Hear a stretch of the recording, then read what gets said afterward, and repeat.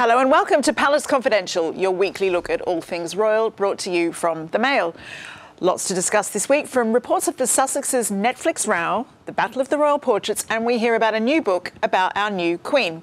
Here to discuss all that and lots more is Andrew Pearce, consultant editor of the Daily Mail and Palace Confidential's favourite fantasy neighbour, Rebecca English, the paper's royal editor, and diary editor Richard Eden, your second favourite, Richard. We'll also be looking at some of your comments and questions later on, and including the latest on which of the Palace team you would rather live next to. Rebecca, let's kick things off with a quick word on a story that's been getting a lot of attention on social media today. A potential date for King Charles's coronation? Well, I'm going to start off this show with it being a total party pooper, I'm afraid. Good. That's what we like. Let's start it on a high note, because I don't think it's true. It's been claimed by Bloomberg in the US that it's June the 3rd next year, and it definitely will be next spring. Well, it's definitely not going to happen on the 3rd unless there's a total, disaster in planning. It's also the Derby that day. Might even be the FA. It's the FA Cup final as well. I mean, I never know about football. Yeah, well, likewise, but I'm told it is. It's just no. So but I think it'll be. I think it'll be fairly close. I mean, there's a lot of talk about June the 2nd. So it'll be during the week, and then we'd have a bank holiday, and it might even turn it into a kind of a big royal long weekend. I mean, I don't know. I'm just speculating. Come on, Your Majesty, you know we want another holiday. Well, if it's June the 2nd, that would be the anniversary of the Queen's coronation, wouldn't it? I think. But now, Rebecca, we also saw an early test for King Charles when the new Prime Minister, Liz Truss, told him not to go to the COP27, the environmental forum. What do you make of that? So there's two schools of thought here. The first is that it was clear, the Sunday Times had the story that he wasn't going to go to COP27. They really overplayed this aspect of the King being told by Liz Truss he couldn't go. People I've spoken to are saying, well, look, it was mooted, it was discussed, he was penciled in to go, but like everything that was penciled in, now he's king, things are different. We had a conversation, it was very amicable, and he's not going to go. He might give a video address or something like that. But obviously, because he is now king, when he goes abroad, anything he does is now a state visit. And, there's a big wish list that the government want him to start on, in places they want to go, places they want to develop relationships.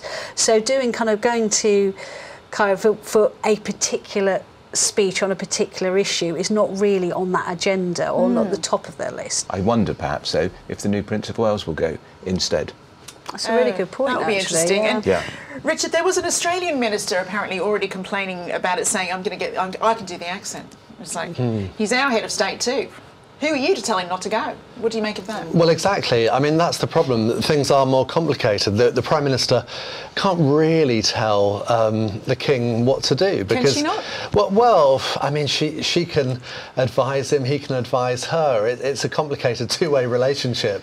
But as we're talking very euphemistically now. There's got to be a balance of power in there somewhere. Well, maybe that comes with time. When it's the Queen who's been on the throne for as long as she had. No, but what does the Constitution say? The Prime Minister would decide in the end, but there'd be a lot of conversations between the usual channels, as we call it. There'd be the Prime Minister's private secretary, the King's private secretary, the Foreign Secretary's private secretary. They would all be involved in this.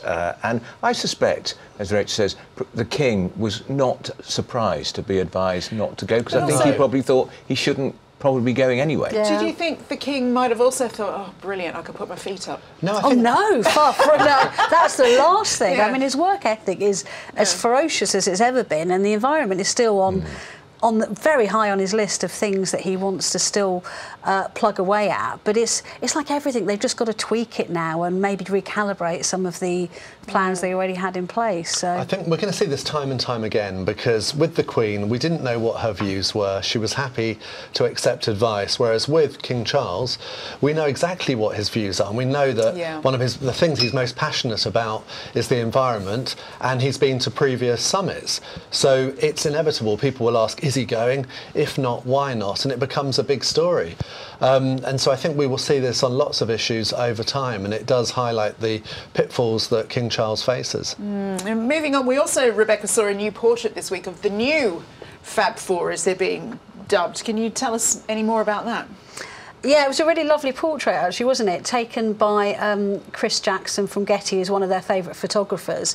And I saw a lot of comment on social media that it was taken just before the reception that the King and the Queen Consort held on the Sunday after the Queen had died for visiting dignitaries. And, you know, some, I think, pretty, you know, pot stirrers saying, oh, well, why are they all smiling at it? Because they're out there on duty. You know, that's what they do. You know, you've got personal grief and you have to put it one side to do your public duty. But it's a very meaningful picture. It shows you this is the future of the monarchy. Hopefully you'll like what you see. And I like the fact it kind of marries, you know, the experience and the wisdom of the King and the Queen Consort with the kind of youth and enthusiasm of the Prince and Princess of Wales. To me, they look a good team. Look how close the Queen Consort is to the King. Really close. Almost, they are a real. They are going to be a really good team. Now, the arms around the waist. The arms around the waist, exactly. Very affectionate. Yeah. You don't normally see that. They're definitely at ease together, and that shows. I mean, I think lots of people have said they would quite like to have seen William, you know, with his arm around his wife. It sort of lacks a bit of. I think she's got her arm round his. Around oh my him, gosh, you actually. really can overthink Yeah. a quick portrait, can't you? But speaking of portraits, a day later, another royal portrait emerged. What can you tell us about that one, Rebecca?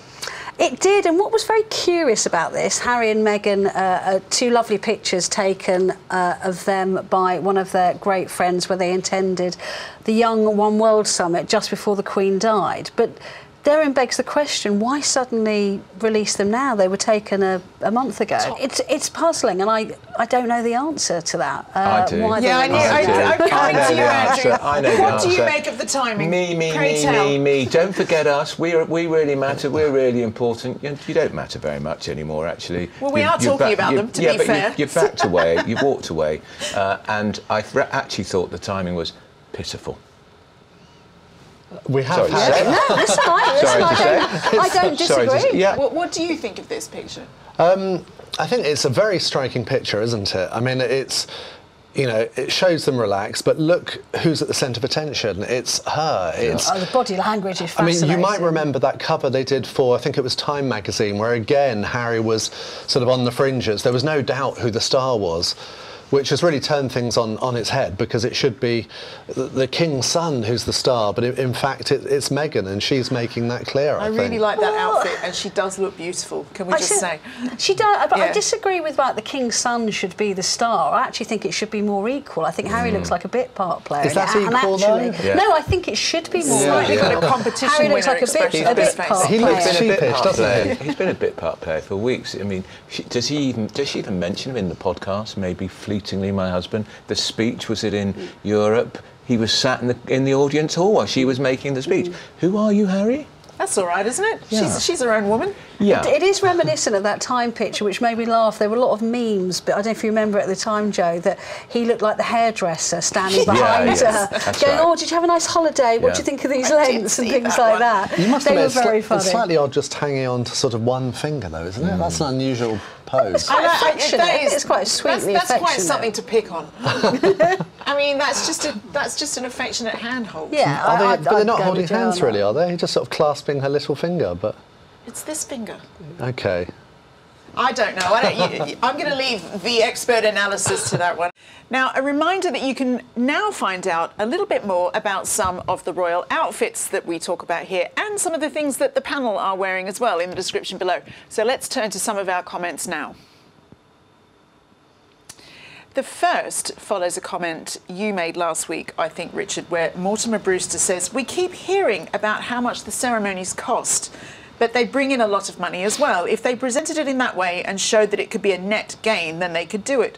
Without the ceremony, what is the point of the monarchy?" I suspect this is we were talking about the Prince and Princess of Wales having an investiture. Exactly, yeah. Do those ceremonies bring in money? Yeah, I mean, it's always hard to quantify, but certainly any event like a royal wedding, or in this case it would be, you know, perhaps a big investiture at Carnarvon Castle like then Prince Charles's was, it is a big event, and it could be a showcase to show Wales to the world. I would have thought it could be terrific for tourism, yeah. OK, well, on the subject of whether Archie and Lilibet will get those titles. Nicolette says, why should children in the US, at least one a US citizen, get British titles? It's absurd. We don't have titles in the US. They should not even be used for Harry and Meghan because they are living here now. The children will be ridiculed if they go to any public or private school. It's actually sickening. I'm half British and like the monarchy, but not for permanent residents of the US. And I never really understand this kind of thing, well, we're just our own people, we want to do our own thing, but we still want the best bits of what the royal family has. I mean, I suppose it kind of harkens back to the whole kind of king and queen consort debate we were having, which seems so long ago now.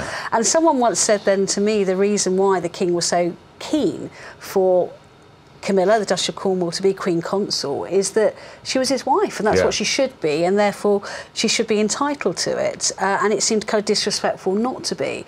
I suppose you could apply that same argument to Harry and Meghan, but, you know, it's very different goalposts now. So it's just getting more and more like Game of Thrones these days. But look, continuing our discussion of which member of Palace Confidential would make the best neighbour, well, Ethel Carson, bless you, has voted for me. I've got one vote. One. Well done, Jo. She writes, big time Palace Confidential fan. Thank you, Ethel. Love all your episodes and appreciate the beautiful photo montages of the late Queen. Stick around to the end for a new montage today. Why did Princess Anne wear military dress to the funeral? Also, I would love to be Joe's neighbour. I'll bring the popcorn and we can watch The Crown and Palace Confidential. You'd be the neighbour passing the rosé over the fence, wouldn't you? Well, yes, exactly. More of a Sauvignon Blanc girl, but she might not share very much. But, how rude! How rude. Rebecca, can you answer the question about Anne? Why did she wear military dress to the funeral? Well, it was a state funeral, so and they were one of the Queen's children, and more importantly, it was the Queen's wish. And actually, I thought she looked absolutely magnificent. And I thought a lot of commentary about that as well. She owned that outfit, I thought. And she has that right as an honorary colonel. Yeah. She's got the military honours. That means she can, but also, as I say, she looked. You know, it was a state funeral. She's the Queen's child. They were all doing it. Obviously, Andrew was a slightly moot point and didn't and was only allowed for part of it. But I think that was a discussion a few weeks ago we had. Yes. And she's tipped as well, I have to say, to get more military honours in the future. So I think watch your space on that. Very interesting. Good question, Ethel. Please do keep those comments coming in. You can leave a comment below or contact us on social media where we are at Mail Plus, or send us an email at palace@mailplus.co.uk. We'll be answering more of your questions at the end of the show. We'll return to the Sussexes and reports of a disagreement with Netflix in a few moments, so stick with us for that. But in the meantime, let's turn to a new book written by Angela Levin. It's a biography of the new Queen Consort and has some fascinating insight into Camilla's journey so far. Angela told us what she discovered while putting it together. I've actually wanted to write a biography of Camilla since 2015. I spent about 3 months with her then, writing for Newsweek magazine, and I was astonished how amazing she was, so I started work. Prince William was very wary of Camilla. He adored his mother, he didn't want somebody stepping in her shoes. I think he was helped there a lot by his wife, Catherine, because she comes from a very stable family and a very loving family, and if there was any arguments, they worked hard to get over them. And slowly she's made her mark with him too. One, because she's made their father very happy, more relaxed. He's got much more in common now with Charles, and she makes everybody laugh.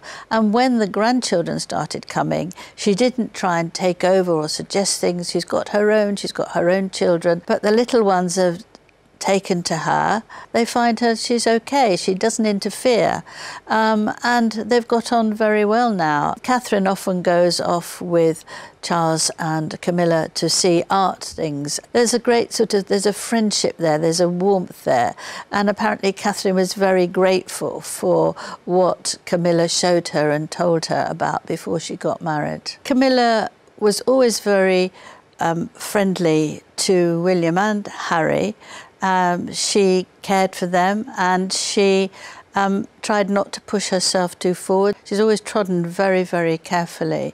We heard when they got married, Prince Harry said, you know, we love her to bits, but that obviously hasn't lasted through the years. And she tried very hard with Meghan to please her. She'd done this with Catherine because she'd had such a terrible time when she joined the royal family. She tried to tell them where the holes could be and the protocols that sound ridiculous but they need to follow, and to give them an understanding of a very different life.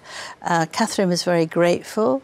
I'm told that Meghan wasn't interested, really. The Queen had liked Camilla very much when she was married to Andrew Parker Bowles, and they were very happy with her. But once she started going out with Prince Charles again, she refused to have anything to do with her. And eventually, she and Prince Philip realised that this is the one thing that Charles has put his foot down on, and she's just not going to leave her for someone else. But over time, they noticed that Camilla never complained, she never answered back. She was doing tremendous dutiful work for all the charities that she could, and she was being very helpful and supportive of Prince Charles, who changed his demeanour enormously. He looked happy, he looked relaxed, he could rely on her. He'd had quite a hard time, and he just felt that here was someone who was there for him. And that's how it's been ever since. If you look, you notice that she walks one step behind him. This is not because she feels inferior. This is what she feels is her duty. But on her own, she's very forceful and strong. She's also very, very keen on literacy, and she goes around the country talking to families who've had a very hard time and trying to encourage them to get their children to read. Now that Camilla is known as Queen Consort, obviously a lot is going to change in her life. She won't be looking through the red box, which the Queen always did every day. She won't make big decisions. She won't tell him how to do things, but she will be there to support him. It's a very hard job to do, and she will be there to do that. Angela Levin's book, Camilla, is out now, published by Simon & Schuster. If you want to buy it, you can click the link below. And you'll also be able to find a longer version of that interview on this channel later this weekend. Now, Rebecca, we know that you and our new Queen are BFFs forever. You're such a wind-up version. Come on. It's like, if you're looking for Camilla, just look for Rebecca, generally, if she's here. But what do you think we can expect from her new role, in all seriousness? Yeah, wind up aside. I think a bit of the old and a bit of the new. So I was with the King and the Queen Consort in Edinburgh on Monday. And it's the first time I've seen them. You're always with them. Yeah.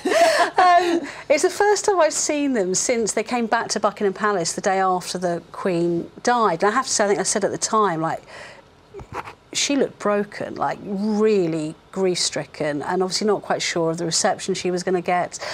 And so when she came up, there's all these kind of new layers that even I haven't seen before. New security, new levels of officialdom. But she saw me and a few others standing outside and got a little, oh, hello, love to see you, you know. So I thought, oh, you know, I don't think things are going to change too much. And certainly the way I've been told it is issues that she's been very passionate about, such as literacy, domestic violence, sexual violence against women. She's going to continue to move forward with those. But I think they'll have to tweak the way she conducts engagements, because there's new responsibilities and she has, you know, new parameters in her job. But I think a lot of the old will be there. But also there are changes coming in. I had an exclusive in the Mail on Saturday that she was going to do away with the centuries-old tradition of having ladies in waiting. Yeah. And that's not out of disrespect to anyone. It's simply, I think she just thinks there's more different ways to do it nowadays. So she has a brilliant team of female staff who collect the flowers when there are engagements. She'll probably get some more correspondence people in, and when she goes on these big away days to other parts of the country, she'll get friends to help out. But it's not really in tune with the whole slimmed down monarchy, you know, that they want to present. So I think there are certain things she will do differently, but still incorporating the best of the Queen over the last 70 years. Andrew, I think a lot about Camilla when I think it just really blows my mind. She's navigated you know, at times a hostile family, a hostile establishment. She's been a bit of a pariah publicly. She's done pretty well, hasn't she, all in all? Astonishing, actually. Yeah. And she's learnt well, I don't know who from, but she's the most extraordinary diplomat. She has not really put a step wrong. When you consider she was just beginning to emerge into public life on the arm of Prince Charles when Princess Diana was killed in the car crash. She then vanished from public view altogether for a year or so, and it's been gradually managed. And you still wouldn't have thought 20, 15 years ago it was conceivable that she would be Queen Consort. And when she married Charles, I was on the Times then, Rebecca was doing the same job here, we were told it is intended that she would be known as Princess Consort. And we all got into trouble because we said, yeah, but she will be Queen Consort, of course she will. And it caused a big row with the palace because it is intended that meant it could be unintended that. Because even then, Charles wanted his wife to be his queen, and actually it's almost, I think you'd probably have to change the law of the land for the Prince of Wales when he becomes king for his wife not to become queen or queen consort. And I suspect after the coronation, I suspect she'll be anointed just like the Queen Mother was at the coronation of George VI, and she'll just be known as queen. I was going to say, do you think we would just sort of like gradually just keep forgetting to add that? It'll change in the court circular, I think. Well, so it's the palace that we're just following what's been set by the palace. They keep referring to as the Queen Consort, which I must admit annoys me really because she's Queen Camilla. You know, she is the Queen. I mean, the Queen Consort is the same role that the Queen Mother fulfilled. Or Queen Mary. They were never referred to as the Queen Consort. They were just Queen Elizabeth. I would bet a fair sum of money that 25 years ago you would have been up in arms at the idea of Queen Camilla. Yeah, definitely. Definitely. There was hatred of her because people blamed her for the death of the dynasty-style, Hollywood-style, beautiful young Princess Diana. Diana was 36 when she died. It was a tragedy. The marriage was a disaster, and it takes two sides to break up marriages. We all know that. But Camilla was the wicked witch, and she knew it. And in private, she would make jokes about being the wicked witch. But she stuck at it because she loves him, and he loves her. And I think it's an extraordinary testament to their love, actually, that they're there now together. And Rebecca knows this better than anyone. He's pretty scratchy if she's not around, isn't he? He's definitely a different person. She knows how to handle him, you know. And, I mean, they've been together, they've been married 17 years. I mean, I think people forget that. I think she's been with him longer than she hasn't been with him in her entire life, you know, and they're good together. They're a good team together. And on the whole kind of Queen Consort thing, I mean, look, every woman who's married to a king is a Queen Consort, but you know, Queen Elizabeth, the Queen Mother, was a Queen Consort, but everyone just called her Queen Elizabeth. And I think that will happen with Camilla, but I just think it feels a bit raw to us at the moment, you know, that we've just lost the only Queen. If someone mentions the Queen, everyone's going to think about Elizabeth II. Exactly, and I think she's very conscious of that as well, because she was her mother-in-law and she really loved her as well as admired her. So I think just for us that will take a while to get used to, but it'll happen at some point. Well, let's have a quick word about the Sussex story that was in the news now. Richard, their new Netflix show has hit another bump. What can you tell us? Yeah, this is that show that we've talked quite a bit about. It's the the docu-series, is that what it's called? We like to call it a reality show like the Kardashians, but they say, no, it's much more serious. It's Absolutely, it's a docu-series. Yes. And the latest is from the New York Post reported that there's a real problem there, that since the death of the Queen and the funeral and everything, they've been getting cold feet about the whole project. And apparently Netflix are very happy with it. It's all been recorded. They've been filming it for a year with a very celebrated director, and the production team are happy with it. But Harry and Meghan are not, according to this report. And they want changes. I think they want stuff to be dropped.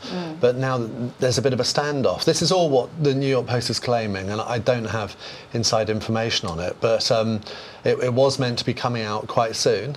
So, you know, watch this space. Rebecca, it shouldn't be a surprise to them, should it, that Netflix will want some juicy content in there? No, and I think I said last week when we were discussing the book, this is something that particularly Harry, because this is his blood family, should have thought about when they were making all these lucrative deals, that, you know, these deals would come to fruition at a time when his grandparents were very elderly and could go at any time, and that would change the whole dynamic of the family. But it makes me wonder what's in there that they're so now desperately worried about coming out. Also, think about this. If they're now desperate to change these things and water them down, what, they were happy for them to come out in this form when the Queen was alive? Yeah. What really upset a 96-year-old lady, his grandmother. So now because she's dead, oh, we're going to pull it, are we? Because it's going to damage us. That's what they worry. This is what they're worrying about. Well, it's going to damage them because of the great outpouring of love and affection for the Queen worldwide. The biggest TV audience worldwide, wasn't it, for anything, 4 billion? And they now realise, those pair of idiots, that actually this whole thing has been miscast because actually it will backfire against them horribly. But the idea that they thought it was OK to do it while the Queen was alive makes me lose even more respect for them. Just to sort of strike a slightly cynical note, isn't it possible they kind of welcome these reports because then it suggests they can slightly disown themselves from it? They can sort of say, oh, we actually didn't want that to be in, but Netflix or the producers insisted. You know, it's their way of getting an apology in almost before it's broadcast. That's some twisting. I mean, you know, because it's still their content that they've surely had some oversight over anyway. But if you were their lucky publicist at the moment, on the wall. Yeah, Andrew, what would you be advising them? Try and pull out of it altogether. It's not going to happen, though, is it? Well, then they're in big trouble. And I think they are in big trouble. And I think they're in trouble on the books as well. Because we know that publishers and broadcasters they don't want nice anodyne stuff about how wonderful Prince Charles is with his love of nature and how lovely Camilla is as she's supportive. We know what they want to revisit, the whole thing about Diana. That's all been talked about. And when all of that's been put to bed here, largely, I would say. And that's why they got millions and millions of pounds, because that's why. Why else would they have got millions and millions of pounds? Because they were going to put the boot in. They want the family drama. They do want the family drama. The most famous family in the world. And here was a unique insight from the inside the family. OK, well, let's move on. That was a fascinating one for us to keep talking about, I'm sure. But there's just time now to answer a couple of your questions. Laurie Cornell asks, I thought royals were not allowed to do selfies for security reasons. Rebecca, what can you tell us about this? This is one of these kind of protocol misnomers. It's more that people took their lead from the Queen because she really hated the whole mobile phone genre that we see. She hated getting out of the car and seeing a sea of mobile phones, and she wanted to see faces and talk to people and shake hands. So people tended to take her lead from there, but of course they have to move with the times, and the selfie culture is where it is. I mean, there are pitfalls. There was a story we had recently about someone posing for a selfie, and turns out the person they were posing with, you know, wasn't of the quite kind of background that they would have necessarily felt comfortable with. So there is a downside, but I think they're trying to be relatable to people. So I mean, I haven't seen the King do it. I've seen Queen Consort do it, and I've obviously seen the Prince and Princess of Wales do it. I don't think we'll ever necessarily see the King doing a selfie in the way that we know it. Felt cute, might delete later. Yeah, exactly. But I think as long as it's done in a limited way. Do you know what Rebecca says about the mobile phones? Because I remember when she went to the BBC, she was completely shocked at all these BBC journalists and producers. When she arrived, all had their mobile phones up, and she was completely taken aback by it, making the point, well, at the BBC there must be enough photographs and images of me here, why do they want their own? And she was quite taken aback by it. Well, let's move on. Let's hear what Naomania asks. I'd like to hear the panel's thoughts on Queen Margaret's decisions to strip the titles from her grandchildren. Is this something the panel think King Charles will emulate? I do hope so, she says. They then suggest that only the Prince and Princess of Wales children get titles and then only Prince George's kids. Andrew, Richard, anyone want to take the floor? Well, this is very interesting. This is Queen Margaret of Denmark, who has publicly said that her younger son, Joachim, cannot have titles for his children. and it went down extremely badly. That Prince spoke out about it. He said because that, wasn't it a bit of a bombshell for the actual family as well? Yeah. And he said that even his son had been bullied at school as a result. You know, now he was the pupil formerly known as Prince. Oh, wow. And he was getting a hard time. So then she actually had to put a statement on her royal website apologising for the way it was done. Not for doing it, but apologising for the way it's done. But I think she has set a good example, which I personally hope that Charles will follow. And, you know, she'd follow in terms of saying that to the second son, in our case, Harry. What do you think, Andrew? I absolutely don't think they need Prince and Princess, and they could be just like Anne and Mark. Princess Anne's kids, Zara and Peter. They've done pretty well, haven't they? Both of them. Very well. Mr. and Miss Phillips, or Mrs. Tyndall. Thank you. But I suspect there'll be a bit of pushback from Harry and Meghan. There's quite interesting parallels because. Yeah. Look, I'm not an expert on the Danish royal family at all, but I think the family concerned live in Paris. They don't undertake royal duties. It's not like she said you can't have any royal association. She's offered them other titles. Yeah. But they're not very happy about it. And there seems to be quite, you know, strong parallels with the situation we've seen in the UK as well. Being Prince and Princess still matters, apparently. People used to call me a princess when I was younger. I can't believe that. I want to be a princess. Is it too Did you want to be a princess? Yeah. Too late. Finally, Kat asks, will we have Valentine Lowe as a special to talk about his book? Well, Kat, you're not the only person to ask, and our people have been speaking to his people, and I'm very pleased to say that I'm due to sit down with Valentine Lowe very soon. Come back to the channel on Monday to see that. So do please keep those questions coming in. We love them, and a reminder that you can leave them below. Contact us on social media, where we are at Mail Plus, or send us an email at palace@mailplus.co.uk. Now, stick to the end of the show, as we'll be showing a little montage we've called the House of Twindsor. See what we did there when the Duchess of Sussex's style echoed that of the late Duchess of Windsor. Before then, there is just time to thank my guests Rebecca English, Andrew Pearce, Angela Levin and Richard Eden. And to you, thank you for watching. See you Monday. Bye-bye.